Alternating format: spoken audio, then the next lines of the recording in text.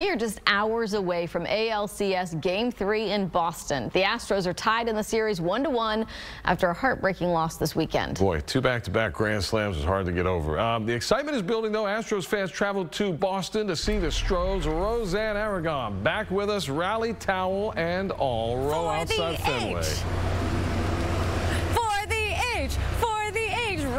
Shine. A glorious morning here in Boston, and look behind me. This is Fenway Park, a place where it's about to go down. It is Game 3 of the ALCS. Baytown superfan Kevin Martinez, take a look at this. He showed me this. He'll be here soon, but these fans are the best. They've been enjoying the game so far from his Astros man cave. This amazing mural, and look at this, his extensive Astros bobblehead collection. Amazing fans. Martinez rearranged his entire work schedule in order to snag some last-minute tickets to cheer on the Astros from enemy territory.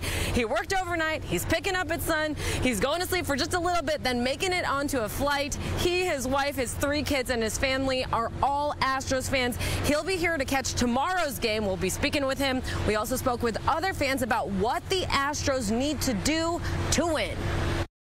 Since a scandal back a couple of years ago, and the guys, you know, they get ridiculed no matter where they're at in an opposing stadium. So I just feel it's important, you know, to let them know that, you know, we're there, we have their back. We just, our pitching needs to get it together a little bit more, I would say, figure out our rotation, and just go from there, you know, study the team, figure out what needs to go on. I do believe that they can come back in the next game and hopefully take a win.